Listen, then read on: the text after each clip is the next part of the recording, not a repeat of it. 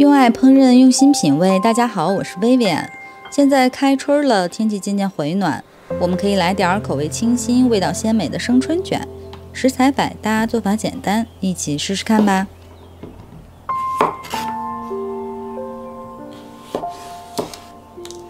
小黄瓜比较多汁儿，容易出水，不方便存放，一般会去籽儿再切成条。如果是包好了马上吃，倒是可以保留着。小番茄呢，直接切成薄片。除了新鲜的蔬菜，今天还准备了香甜的芒果，个头比较大，半个就够了。去皮之后切成薄片。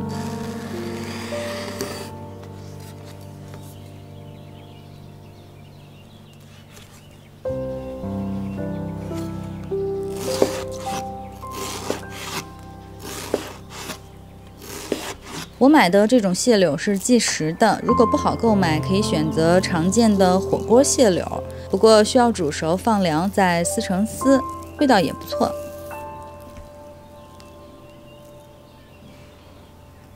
越南米粉放入沸水中煮5分钟，然后捞出放凉，再剪成小段儿。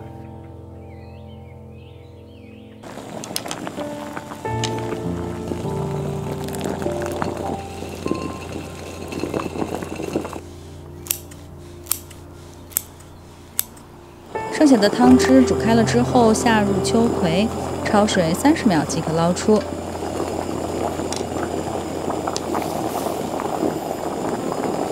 放凉后去蒂，再切成厚片儿。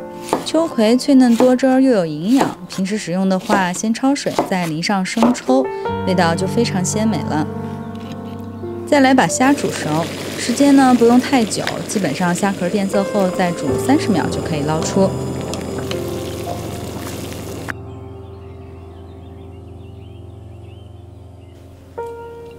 煮熟的虾子可以轻松的脱壳，取出虾肉。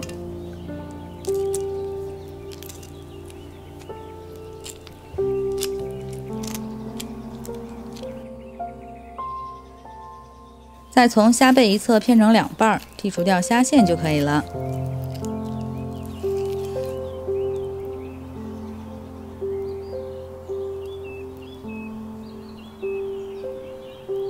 最后再下入一片鸡胸肉，用中小火煮10分钟左右捞出，放凉之后也撕成丝儿。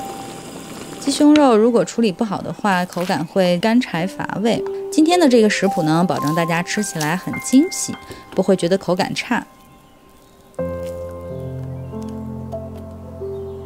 包生春卷之前要先把砧板打湿，然后放上一根筷子，稍后方便卷。我今天用到的呢是这种越南的春卷皮，先放到水中转圈浸泡5秒钟，再放到砧板上，注意不要浸泡久了，否则很容易破掉。铺上生菜叶，放上米粉、黄瓜、香菜和薄荷叶。这个薄荷叶可一定不能少，口味清新，给生春卷加了不少分儿。贴着生菜铺上一层鸡丝，再码上秋葵。食材尽量集中在饼皮的中部，等到饼皮完全变软之后呢，就像这样将侧边拎起向中间叠，再从近身一侧拎起饼皮儿，一边按压着一边卷，尽量要卷得紧一点，这样比较有型，也不容易散开。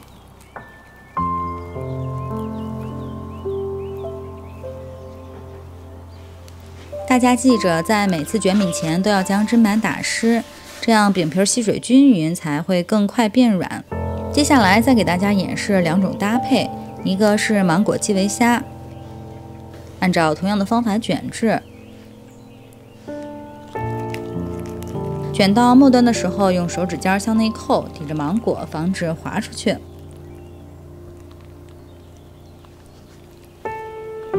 最后再卷一款蟹柳小番茄的。相信大家已经学会了吧？其实只要学会了越南春卷皮的用法，可以发挥自己的想象，自由的搭配食材。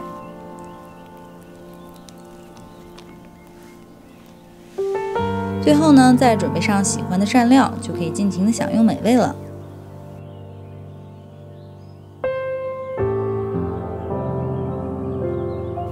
爱烹饪，用心品味，我是薇薇安。今天给大家准备的这几款生春卷，口味清新，味道鲜美，大家可一定要试试哦。如果喜欢我的视频，记得3连，以后每周都会送上美味的料理。谢谢支持，下回见喽！还有这个薄荷的清香，哇，好棒好棒！过来一个这我拽的这个蟹棒，颜色看起来实在是太诱人了，太诱人了，很有东南亚风是吧？好清新。哎呀，真是让我想起我们在泰国的日子，很有活力的感觉。哇，这个薄荷真的不能少，瞬间被唤醒了。再来个秋葵鸡丝，那个咱自己搭的这个还真不错哈。